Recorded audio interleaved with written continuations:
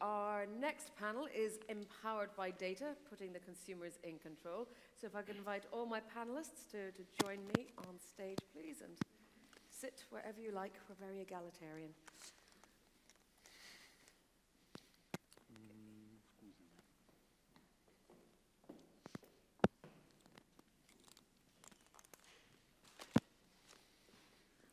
Okay, so we started talking a bit about this morning, obviously, in relation to the AI Act. Data is unignorable, it's everywhere. It's like asking someone to talk about air, you know, it's ethereal. It's so many different types of data. What you do with it, where it can be used, how it can be used is one of the big challenges we're all going to try and discuss on this panel. So let me introduce to you, to my right we have Antonio Biason, who is from DG CNECT in the European Commission. From the other institution, MEP Miapetra Kumpula-Natri, who is Shadow Rapporteur for the Data Act in the ITRE Committee, of relevance to this discussion. Francesco Vogelezang is Policy Analyst at Openfuture and has stepped in as his colleague Paul, who is advertised in the brochure, unfortunately tested positive. Reminder that the pandemic isn't quite over yet. Wolfgang Kerber is Professor of Economics at the Marburg Center for Institutional Economics at Marburg University. And Daniela Zimmer comes to us from the Arbeiterkammer in Austria. So thank you all very much for being here. We say data is the lifeblood of the digital economy. I'll have a big klaxon if anyone else says it's the new oil, because we're all sick of hearing that. But how do we ensure consumers can really benefit from all this data? And I mean consumers benefiting, not just being sold things they don't need or don't want with all their connected devices. I'm going to ask Antonio, you to start. Is the Data Act the answer? Well, first of all, thank you very much for having me here. It's really a pleasure to be discussing this issue with this very distinguished panel here.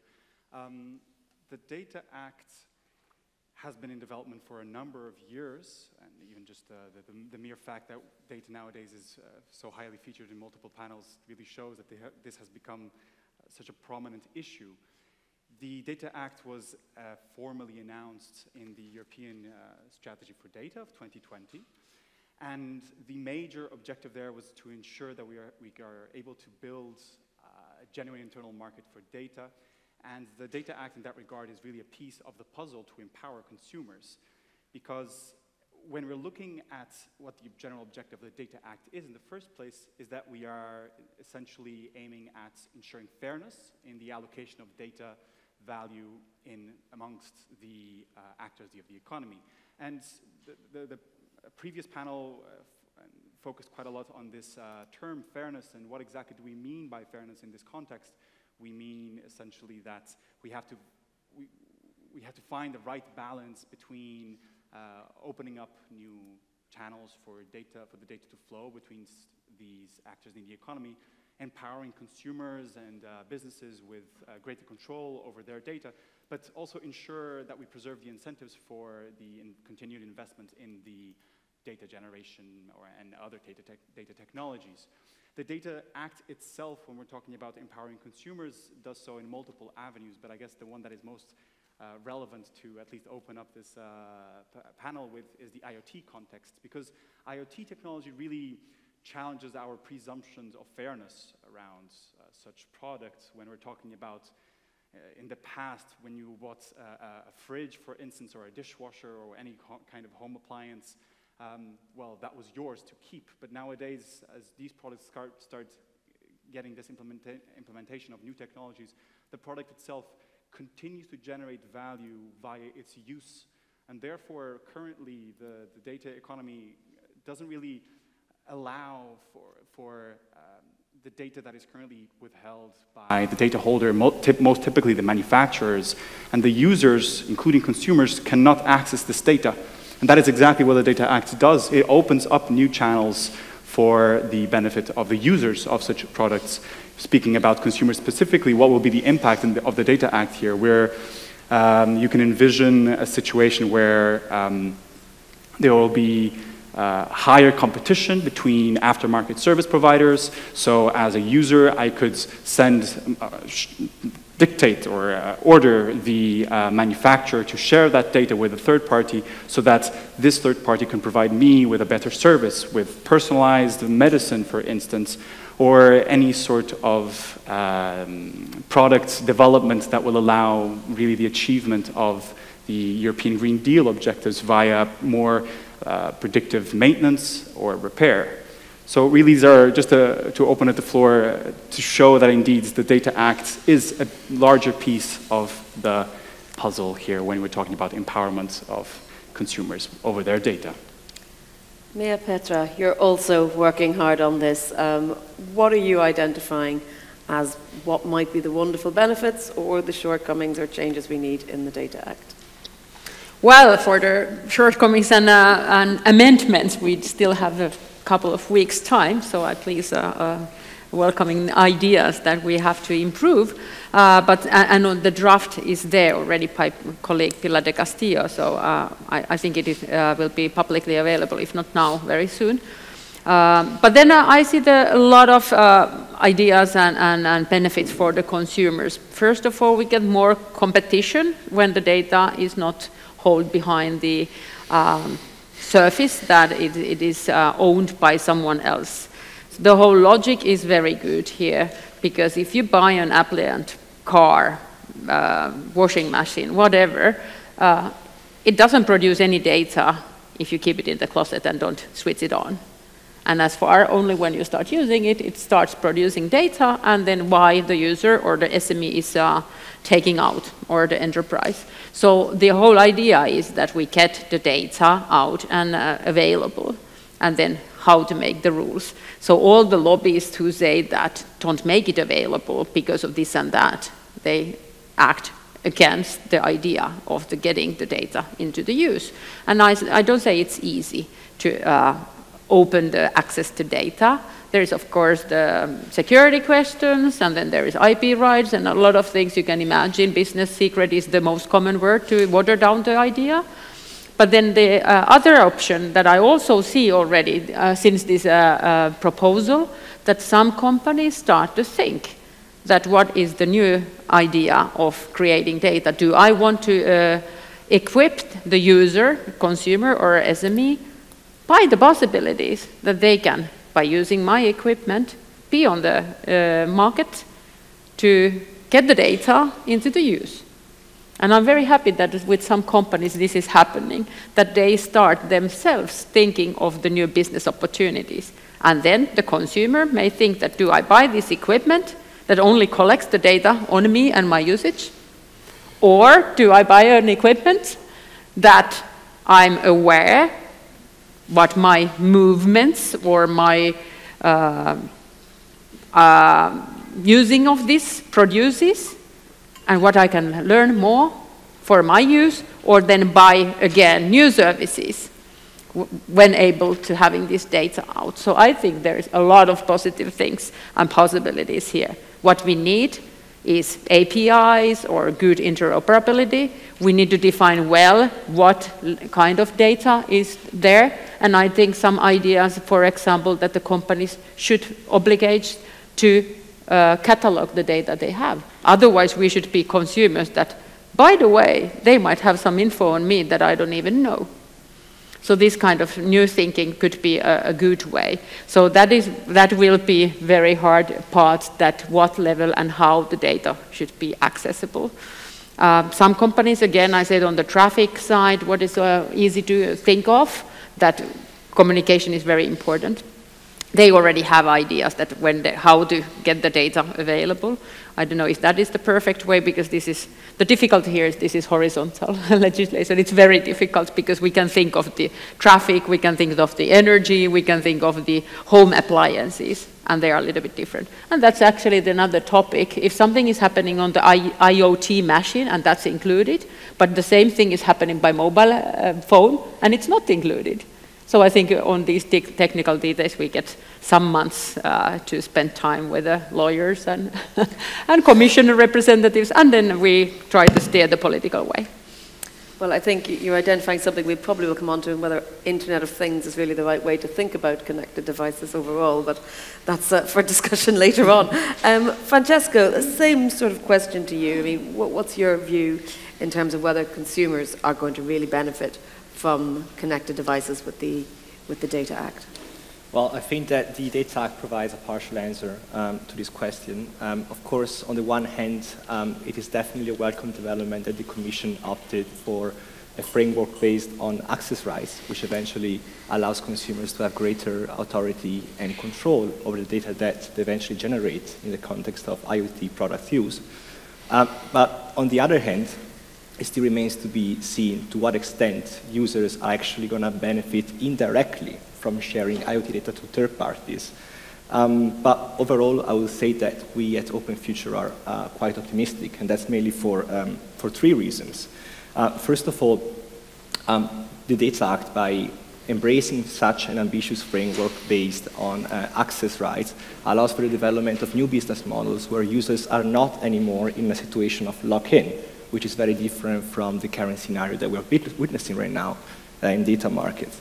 Secondly, the fact that users can actually benefit from sharing data to third parties does not simply equate individual benefit to monetization, so just selling data to the highest bidder. And finally, the fact that in Article 3 there is an obligation on manufacturers to introduce in the market products which must allow users to access the data, I would say it's already a net win. That being said, the fact that users are being given more control does not preclude the fact of basically developing situations where there might be unintended uses or unintended consequences stemming from data sharing, and it is very important throughout the legislative discussion that eventually the safeguards that can protect data, both personal and non-personal, are upheld and even strengthened. Well, let me turn then to the other end of the table here. Wolfgang, what are your thoughts on the Data Act in general? Set out your stall and your current thinking. Okay, thank you so much that I can present a few thoughts. So I have to admit that I'm much more critical about the Data Act, and I have also written a paper about this. You can find this on SSIN, and I will summarize a few points. So I think the Commission has correctly identified the main problem. The main problem is that the manufacturers of IoT devices get exclusive de facto control of all the data through their own design of the technical device. This is the starting point, and therefore, to this exclusive control, the other the users as well as third party do not get access to these data, and this leads to negative effects on competition, innovation, and consumer choice. The point is, are now the new data access rights and sharing rights really for consumers as a solution for this problem? And as I said, I'm skeptical about this, and I would like to make 3 points. The first is on a very fundamental level. The Commission correctly identifies the problem of the exclusive control, but is doing nothing to prevent the emergence of this problem of exclusive control. On the contrary, the Commission accepts that the manufacturers get exclusive control of all the data, and even recommend it as a normal way of the governance of the IoT devices. The Commission even protects this de facto exclusive control despite its negative effects on competition, innovation, and consumer choice, and does not encourage other data governance solutions. My second point. But then you can say, okay, we have this contract between manufacturers and data holders on one side and the user on the other side, the famous Article 4.6, where you find in the Data Act saying that the data holders can only use the IoT data on the basis of a contract with the users. This seems to give theoretically the consumers a lot of power about how their data are used. But in fact, with regard to B2C situations, different in B2B, we can expect that we have a huge market failure because we run into the same problems that we already have discussed, that there are information and behavioral problems, as in the case of personal data, we also get with respect to these not personal data, with conflicts about this. And the manufacturers can be expected to sell these devices only in combination with buy-out contracts, so that all these rights to use the data will end up with the manufacturers for the entire lifetime of the IoT device. Therefore, it can be expected that the data holders get a contract which gives them also rights for using and monetizing the data. The Data Act does nearly nothing for solving this problem. In this contract, you have really freedom of contract. In B2B, you can negotiate this, but this will not work in B2C. Therefore, we'll have a discussion about more consumer protection measures. The DA does not give the consumers granular choice. For example, that only those data are really generated and collected that are necessary for the functionality of this IoT device and not more data. And we should not forget that the IoT devices are important surveillance tools. And therefore, it's important what kind of data they are generating. In that respect, this contract gives the consumers de facto no meaningful control over the data. We have a huge problem here, and leaves the consumers only with these new user rights. And now the next question is, do the user rights, now the new rights, really work? And this is my last and third point, the most important one. I'm convinced that these new mechanisms of data access and sharing rights will be rather weak and ineffective. The consumers rarely can benefit directly from this data. Important is a data sharing mechanism, whether you can share it with other third parties who can provide services from them. This is the main idea of these, how the consumers might benefit from these data, that they get additional services, for example, repair services, maintenance service, or also unlocking data for in other sectors. Now, the problem is that there are a lot of hurdles. So if you read the Data Act very closely and you look really what is necessary for that, then you see that there are a lot of hurdles why this might not work very well. The first is that for many repair and maintenance services, the scope of data, it's only raw data, no derived data, no inferred data. These data will not be enough for really providing repair services and maintenance services. There's also no provisions for really ensuring technical interoperability. So, for example, you need access to software tools. So in that respect, I don't believe that this really helps a lot for repair and maintenance service or for other IoT-related services. And then you have a lot of problems. For many new services, you need access to aggregated data. It's very hard to build up aggregated data sets using this individual data sharing mechanism.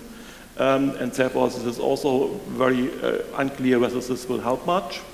And you have expected very difficult negotiation processes between the data holders and the third parties because they have to conclude a kind of a licensing contract with FRAND conditions, and you have trade secret problems with confidentiality agreements and technical protection measures, etc., which will lead to a large transaction cost. And it's very prone to obstructive behavior of the data holders if they don't want to cooperate.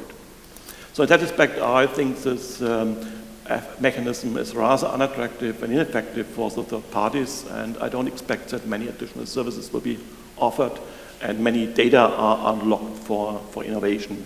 And therefore, I think the benefits for consumers will be small, and therefore there will also not be many incentives for consumers to use these data rights. And I think it will work better than the data portability right of Article 20 GDPR, but it might not work perhaps much better than that. And that's a problem. So summarizing this, only one small point about an example, because I have worked a lot about connected cars.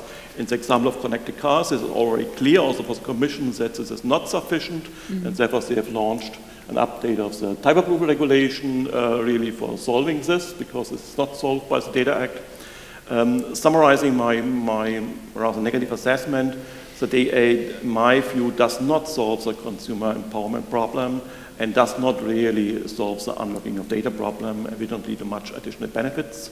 I think, and this is a bit provocative, the real winners from the Data Act are the data holders and the manufacturers, because their de facto power over the data will only be limited to a small extent by these user rights, but the Data Act acknowledges their de facto control and legitimizes it, and this is, I think, a very dangerous precedent and might lead to a dangerous path for the future development of the data economy. Thank you so much. Thank you. You've taken apart quite a lot there. We're going to have to come back to it point by point. But Daniela, let me first ask you, Wolfgang is skeptical. How are you feeling about it? I'm too. But let me begin with something positive. And first of all, thanks for the invitation. There are some nice to have in the Data Act too. For example, a right of access to IoT data goes beyond the GDPR with its information rights, directly and as a rule in real time. GDPR is only private. But GDPR what we are private. missing is a right to restrict this access to IoT data for the IoT providers. In other terms, if I'm a consumer, I want to decide on myself to whom I give my data and to determine for how long, for what reasons, and most important, in what form. Pseudonymized, anonymized, or personalized. Yeah? And in this regard, the Data Act isn't very helpful because they have other objectives. Data controllers under the GDPR shall become data owners. They shouldn't sit on their big data but share them with third parties on fair terms. From a competition point of view, this is a very good idea. But for fundamental rights, it is a quite unfamiliar approach. Not to say it doesn't correspond with fundamental rights, because it's so easy for an IoT provider to identify the user directly or indirectly. So both artificial intelligence and IoT are leading to a paradigm shift, in the sense of data-driven economy on the one hand, and on the other side, fundamental rights, data protection, privacy. That means, first of all, limit the access to data, using as little data as possible, deleting quickly, asking data subjects for their consent, and accepting their no. Even the United Nations Human Rights Council has published recently a report on the right to privacy in the digital age, and that hits the point very well. May I quote briefly? People are witnessing how digital tools can turn against them, exposing them to new forms of surveillance, profiling, and control. Modern data-driven technologies dramatically shift the balance of power between the monitoring entity and the monitored. So we have an Article 14 in the Data Act. Yeah? It contains nothing else than a surveillance order. Authorities, public authorities, can grasp at my IoT data in the event of an exceptional need, whatever this is. Yeah?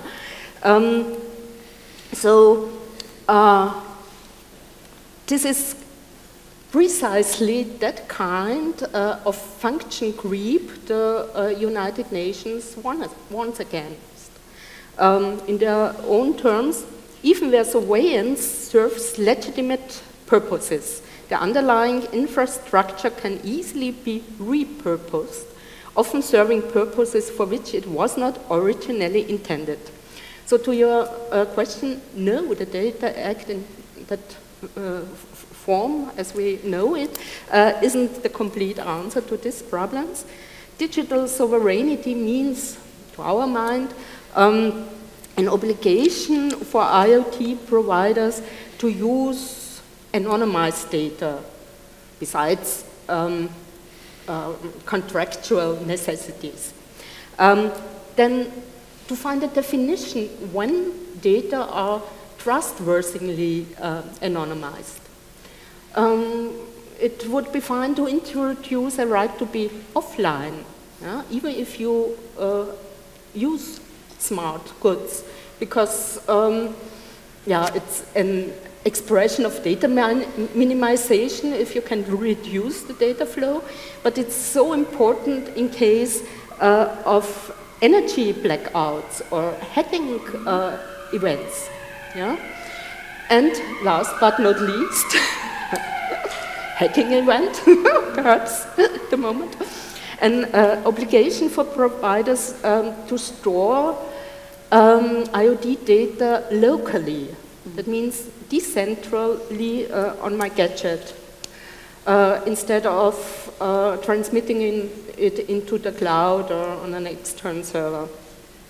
So if consumers aren't in control of their data, they never be sure that they are used in their best interest, I think. And currently, we see so many examples that IoT providers find 1,001 reasons why it's absolutely necessary to store still more and more and more data. It sounds like this.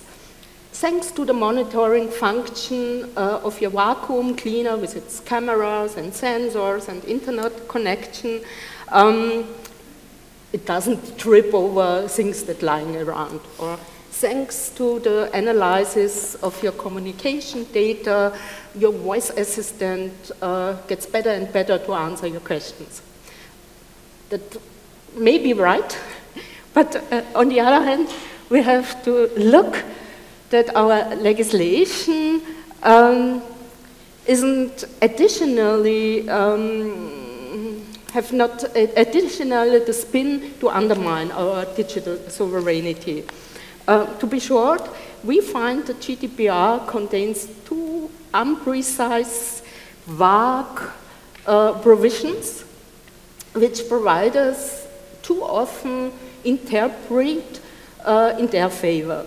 Yeah? They already benefit more from these general principles than consumers do if they want to store data for other purposes than the original one, or if they want to claim an overriding legitimate interest, and last but not least, if they use the very broad open and close for research and statistics. So, come to an end, convenience by IoT is fine, but at the moment we too often lose control. Yeah. Well, you've touched on a huge array of issues there, Daniela. I think the one on sort of emergency situations, we'll park that for the moment because we cannot go into the length and breadth of what those might be in a general sense. But you also talked about the perceived contradiction with data minimization principles, as well as questions about what sort of data, if it's mixed up with personal data, and Miapetra, I want to use, you know, whether this data should be pseudonymized or anonymized, what way do we look at that there in terms of people's right to know how the data that they've generated is stored, never mind where it's been stored and if they have a right to deletion and so on. Give me your thoughts. I see you writing frantically during all of these, so feel free to react to anything anyone has said. Yes, first to refer to the GDPR. Parliament has many times repeated we are not ready to open or touch it. We are ready to keep it as a promise for the privacy and the Data Act. If the data you are handling here is mixed data, then we have a rules that it is under the GDPR. And this is not only and not mainly not about the GDPR covered data, but the industrial data. And when it's industrial data, it has nothing to do with the GDPR. So many problems solved. So then let's have the another look, and then I don't know how to relate to the privacy when it's not at all. And didn't understand refer to the United Nations privacy and people's rights, because GDPR is answer for that one. And we will still have the cases where this comes up, but Data Act will not blur that at all, is my intention also here very much. Then what was not mentioned here, which is very dear to me, it is this exceptional use, what the companies are worried, and that's why I want to take it up here. I think the society, we are not building only digital market, but digital society. And in the society, you have some extreme goals like save the democracy, save the globe, energy efficiency goes there, or climate. So these exceptional urgency cases where you can ask companies to give what they know, it's very limited. And I think that is one of the struggles we have to look at.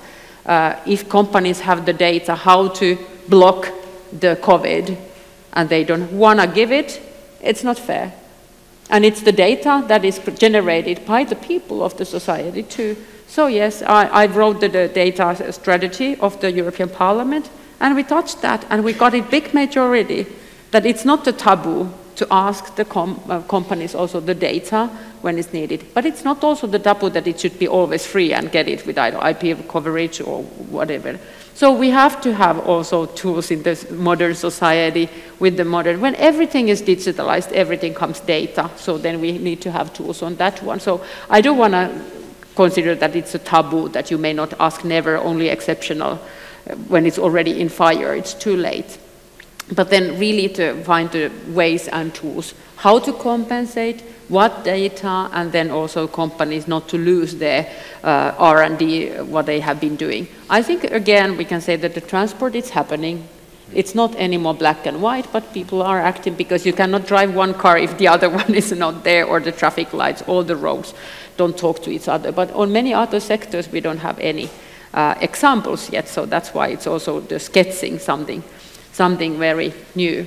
So, but on the professor next to here, you started that you are very critical, but I found your comments mostly how to improve it. So it's a very good way to say that you are critical, because this way we need to be. So when we agree on the analysis, what we try to do, also, I've learned in my 8 years in the Parliament that Commission proposal also develops during a lot of stakeholders not only give the comments for the first stage, but also now a lot of has happened in these months after the February proposal. So yes, it goes a lot for the more concrete, that people feel it in the beginning, that it is something very unconcrete. But then again, the sectoral legislation is very important, how we can develop the traffic, how we can take the health, which is already a proposal, and then different sectors. But this horizontal ground needs to be good on these principles that yes, it is safe and it's secure, but also there is a new thinking how to get Europeans on board. I'm afraid that this size of the companies bothers me, whether you should exempt the SMEs. But if you exempt SMEs, they might have a massive or important data sets for them. And again, if the mindset is that, so we actually should have the culture, and I don't know how to legislate the culture, but then at least to give some tools. So if we say, today we don't have that culture that sharing is caring. And as you referred to the oil that we are very sick of, let's think about the circular economy. We have this data here. And let's remind us of the ideas that the Commission had, that this might have the 2% of the the GDP. So a little bit different thing. So then we need that one. And then all those watering down lobbyist ideas, give me something instead that we can look how to really innovate. I know it goes very difficult when I go company by company, but this is really my intention, that let's try to open up and create a new kind of economical models. We do have also the Data Governance Act ready, but it's very technical. This is more concrete. We have a lot of acts that we could be talking about, but we'll try and limit ourselves to one per panel. Antonio, Wolfgang mentioned there that a lot of the seems to rest on the contractual agreements. I mean, are we risking having another situation of banner fatigue like we had with the cookie banners, that we're just going to end up in a similar sort of scenario again? Well, that is definitely not the intention. I think all of us in this room are very much aware that this is this consent fatigue is definitely a reality, and with the Data Act, we don't want that.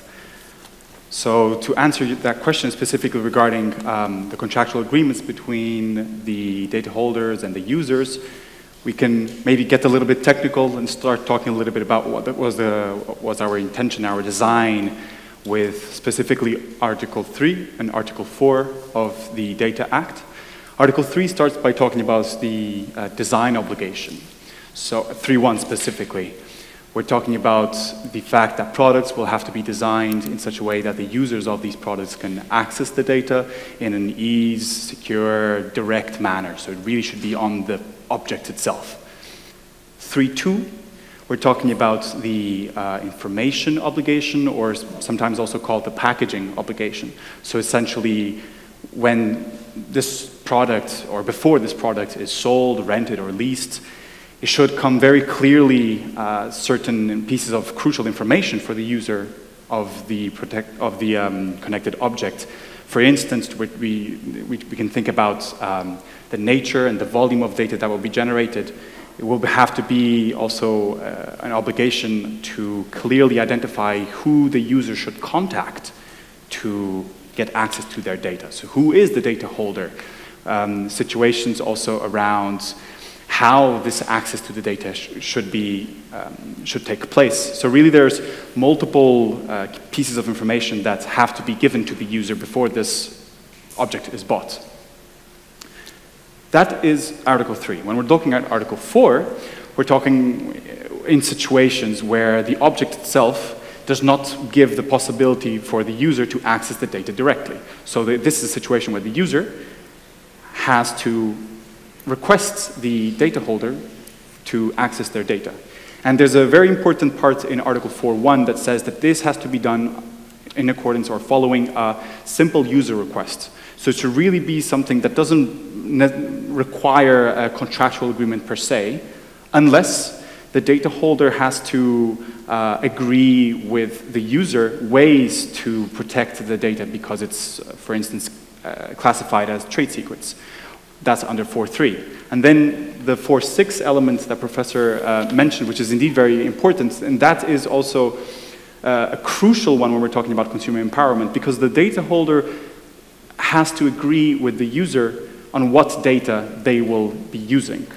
So this is kind of, we can think about this as a reflection of the GDPR transparency requirement. We have that for personal data, so we also want that for non-personal data.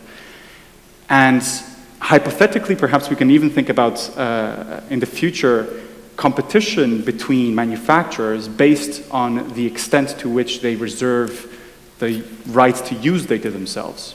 So this is quite, well, a hypothetical scenario, but one that is perhaps quite close to reality in the future, and I think what would be ultimately beneficial for consumers. Wolfgang, now in your paper you had a warning sign, let me get it correctly. By establishing the rights of consumers and device users in general as an exception from the rights of data holders, the Data Act creates a strong presumption that device manufacturers actually have the original right to all data generated by the devices they sell. Is that, am I getting that correctly? So how do we fix that if this is you know, creating an imbalance, to use the phrase of our very first panel? I mean, I think this is the most fascinating question of the Data Act and the most mysterious one. To put in plain words, who is the owner of the data? The IoT data. And the funny thing is that, or not funny, but the interesting thing is that in the recitals of the DA, the Commission says very clearly that the data holders and manufacturers and the data holders have no legal right on these IoT data they are collecting. And the Data Act does also not confer any right to them. So in that respect, in the Data Act, only the users get rights on these data. But, and this is the interesting thing, the DA gives manufacturers the right to design the IoT device in a way that they can get exclusive control of all the data. And therefore, they have de facto an exclusive position on all these data. Yeah? And economically is if someone has exclusive technical control on data, then this is economically the same as if a legislator would give this entity an absolute right that's perfectly enforced without limitations.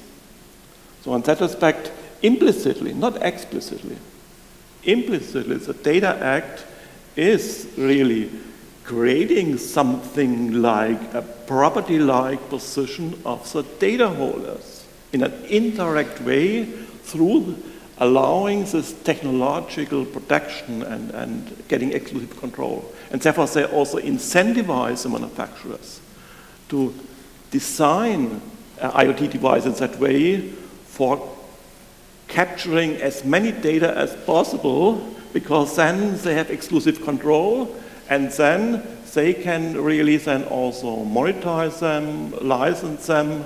And I think it's very problematic that the Data Act, in a very indirect way, and without discussing it, nowhere mentioned, is creating such a kind of a blank check, in my perspective.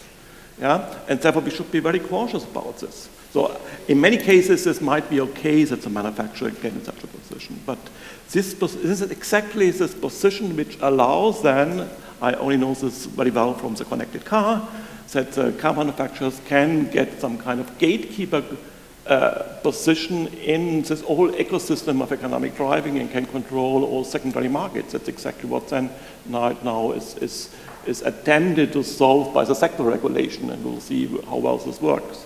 But the starting point is always this technological design by the manufacturer, and that they are free to do so. And so I think we should be a bit more cautious about this, and perhaps question this, and perhaps say, okay, we are allowing this position, but they should not abuse it for using in a way which has negative effects on competition and innovation. This is not even addressed in the whole discussion, and this is my specific point I would like to make. And if you think about that, there was always and still is a consensus that we do not want to introduce a property on data. And we are doing this now de facto indirectly. I see a problem here that at least we have to discuss this openly. Well, let me see, does anyone want to hazard a guess at who owns the data? Daniela, would you like to give me your thoughts on this particular issue? Yes, I think it's important that consumer organizations make strong intervention on behalf of this development, because in the past we made a test of computer games, and we were astonished that even games we are playing completely alone needs a permanently internet connection. Yeah? So you can ask why and what for. Tracking our behavior is not a natural right and has reached some kind of unacceptable level, we find. So our job is to communicate, don't ask how convenient a gadget, a device is, but ask also how it affects your privacy.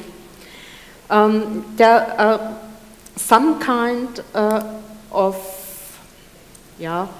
possibilities to use IoT data in the case of energy production. If every one of us has solar panels on its roofs, then it would be very helpful to monitor how many electricity and to what a price I'm producing at this moment.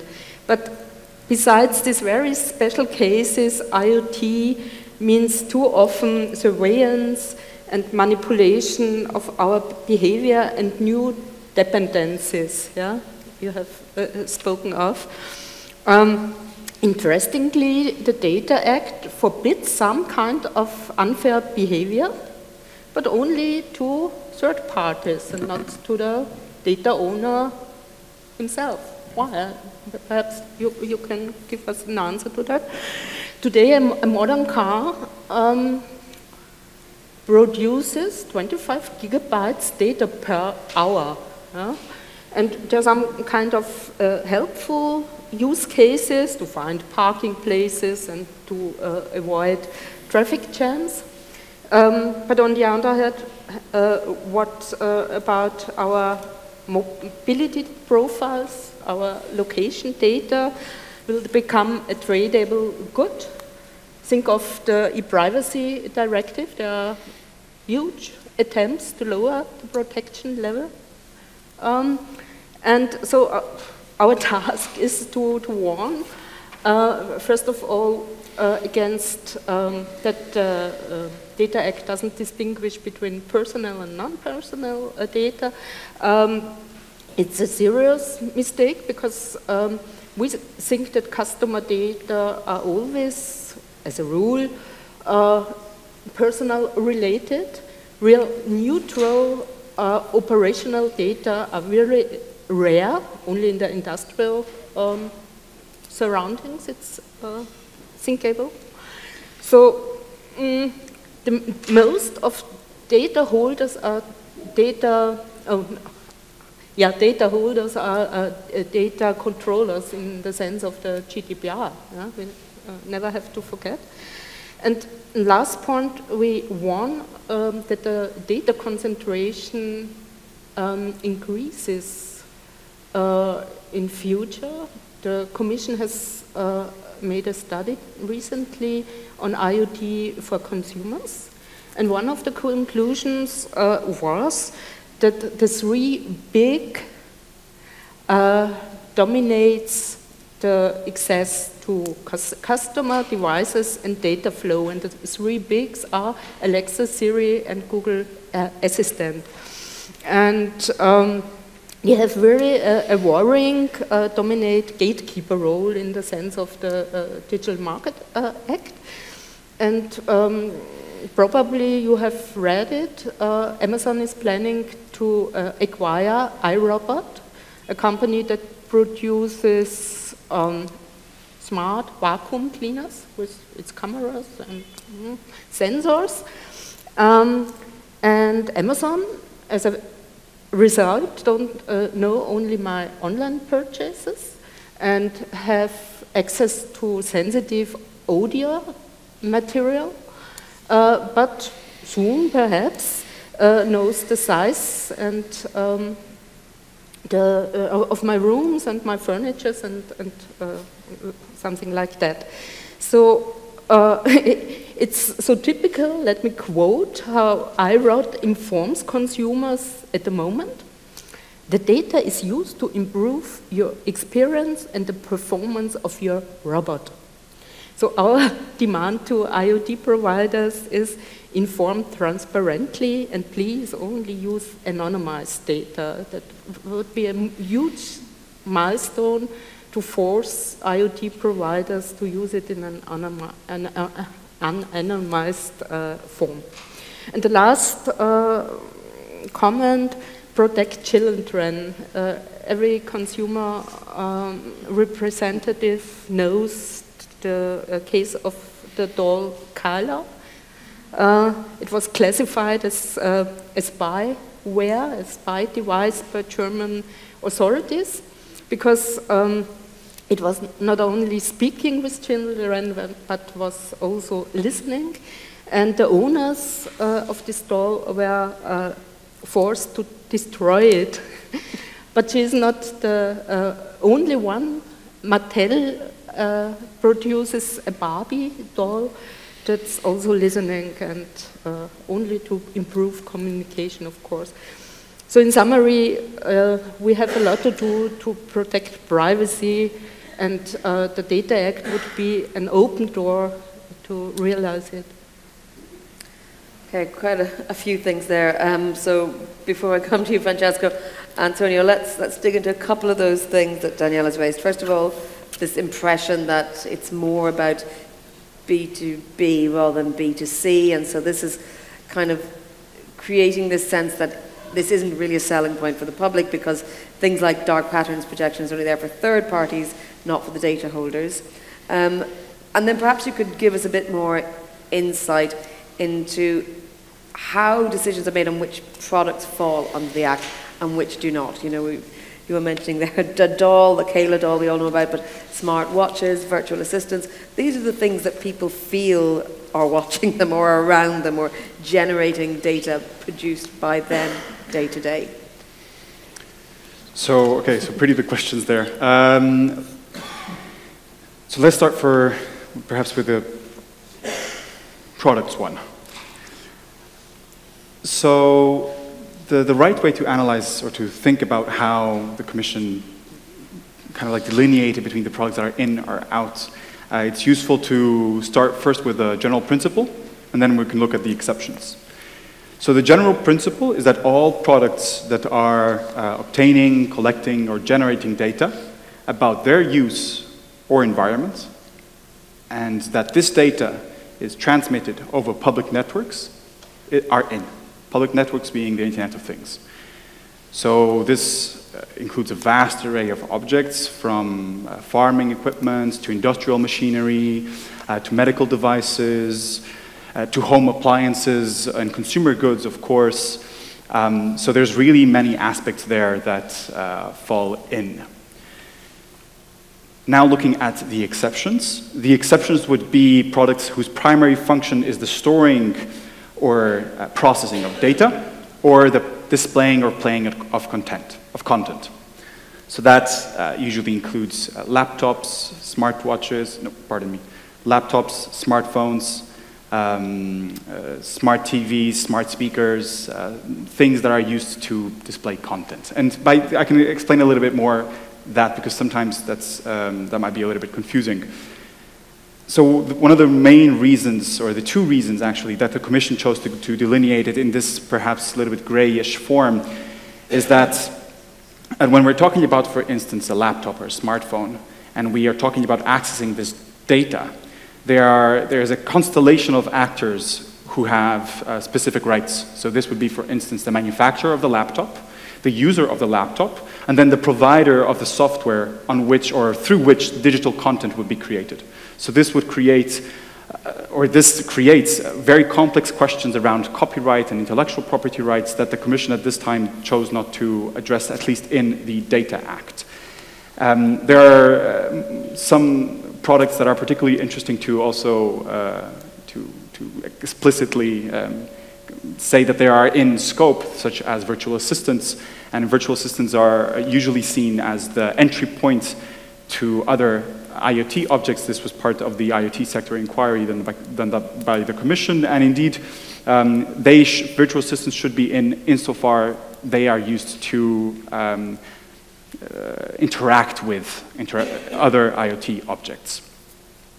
So that's the general picture as to how the Commission sees the product issue.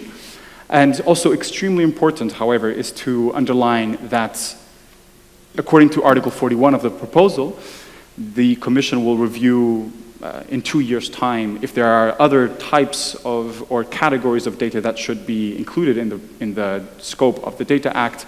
So of course this is an extremely dynamic market, so things might change in the near future. That's one big question, parked maybe then the next one, regarding whether the proposal is indeed touching upon B2C and C2B aspects sufficiently. And there I would say that there is indeed a strong intention by the Commission to ensure that consumers do get access to their data.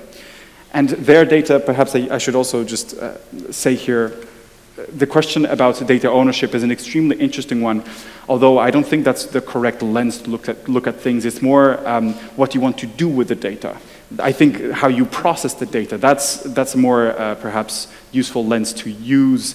And in that regard, when we're talking about releasing or opening up this exclusive right that currently manufacturers have over IoT objects, and they ask us, but why do you want to do this? And it's because a product will not be able to produce valuable data without the user and without the product. Therefore, they are co-generating data. They are co-generators, which is the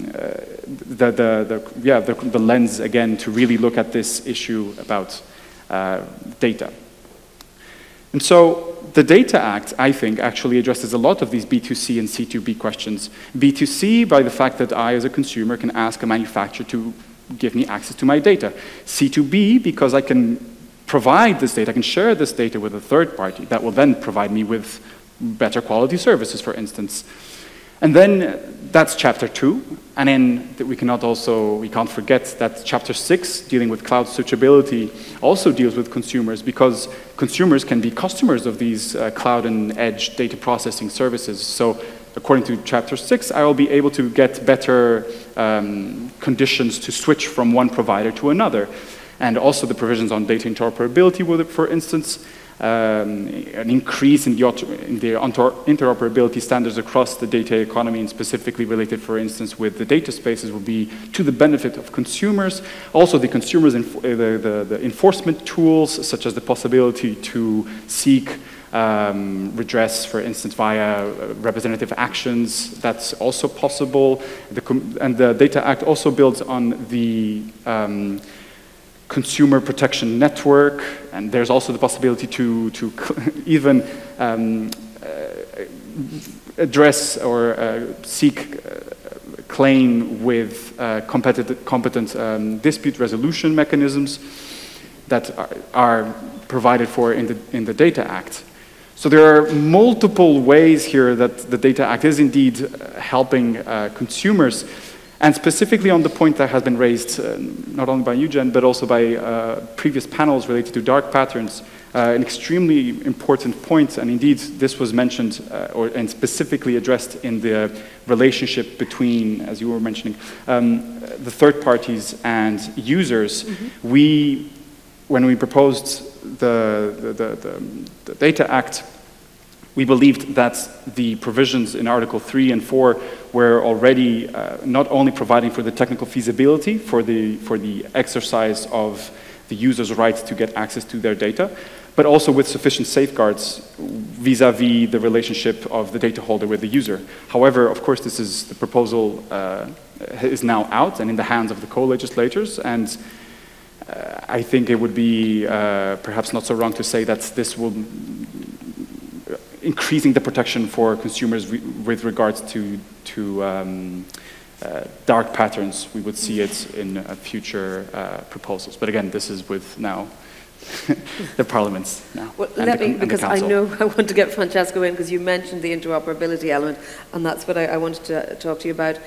We're only going to reap the benefits. I mean, we've spent a lot of time focusing on some negatives, but if we want the benefits of the Data Act, all our devices, all our data, all of this has to be interoperable.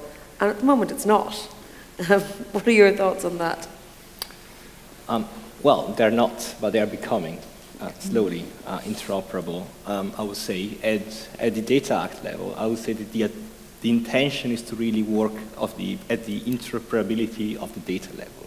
So there is no explicit right to make products interoperable in regards to data, but the obligations laid out in Article 3, 4, and 5 really provide, in our opinion, a framework where users can actually have access to the data in real time. Of course, there is this caveat of relevant and appropriate, which will need to be made more explicit throughout the legislative process, and eventually also ported to other to third parties to develop competing services. So in a way, there is this ambition to progressively make data interoperability possible, and I think that the Commission here somehow tries to unleash the untapped potential from a right to data interoperability under GDPR, which was not, let's say, manifested because of various requirements. So there is this ambition to really expand this on the level of IoT protected data, and eventually, as users will be able to share data more freely and access data to third parties, this will actually create the incentive for manufacturers to develop products which are more open. Okay, you might not say that they are interoperable under the definition, but increasingly interoperable. And we will see in a year's time after the application, after the entry into force of the measure, how this will look like in market practice. Okay. Wolfgang, you wanted to add something? Yeah, I only want to add regarding dark patterns. In the latest compromise text of the presidency, I think from September, so it's very close, there is a new now provision that these dark pattern protection should also be in the relationship between data holder and now the user. So in that respect, they have picked this up, and it's not only between user and third parties. Perhaps another remark. I have not talked about BEUC. I think this is very important. So I have really focused only on IoT governance, so on chapter 2, basically. And it's very clear that the Data Act offers other advantages, so also about switching of cloud service providers. And one remark to interoperability. We have to distinguish between interoperability with regard to the data and technical interoperability with regard, for example, software compatibility of, and with regard to data, the Data Act offers here some solutions, but it offers no solutions to technical interoperability. This is more about technical standardization, and this has been done outside or in sectoral regulations. There is one question maybe for the Commission, or at least Parliament. I think there is already on consensus on that we created the Data Governance Act, and there we established a European Data Innovation Board, and we paid a lot of effort that the stakeholders are included. And one meaning was that there will not be sectoral interlocked data also later, but the intersectoral, because what is the traffic data isolated from the environmental or climate data? And this is forgotten totally from this Data Act, and I think it's reason to put it back to increase this, go to the direction mentioned here before. Yeah. So I hope I understand your question correctly. It's not that the European Data Innovation Board has been forgotten, not at all. It's indeed a very important part of the Data Governance Act, and the tasks that are in the Data Governance Act related to the, for short, EDIB, European Data Innovation Board, include, for example, advising, assisting the Commission in developing guidelines for increased interoperability between the common European data spaces. And that's indeed one of the main provisions in the interoperability chapter of the Data Act, that we set standards, or standards perhaps is the wrong word. Let's say that we set basic rules for the functioning of these common European data spaces. And indeed, when these rules, this threshold isn't met, then there are mechanisms in the Data Act that also allow for the Commission to require European standardization organizations to develop harmonized standards that can then be developed so that this threshold is met in order to achieve these larger objectives of ensuring interoperability, not only, of course, in common European data spaces, but really important is this aspect of intersectoral data interoperability. That is really the short answer. And I think the role of the EDIB is still, it's still right now kind of being decided. The Commission is working in its establishment of this expert group that will be essentially assisting the Commission in this development of the data economy. And indeed, we want to ensure that there is wide representation from all relevant stakeholders, so that we're all moving in tandem to ensure that this interoperability and also the fulfillment of the building of the single market for data does take place. Okay, now we're technically at the end of our panel, and I'm sure people do want coffee, but if there's time for a question or two, please raise your hands if you have one. No. We've solved data, ladies and gentlemen. No, it's coffee. It's coffee time. Okay, well, we will take a short coffee break. Please be back here at 1:15 because we have a bit of a rock star. We have Shoshana Zuboff joining us, and she's joining us remotely. So we'll be starting whether you're back in the room or not. So give a big round of applause to this panel, though, please.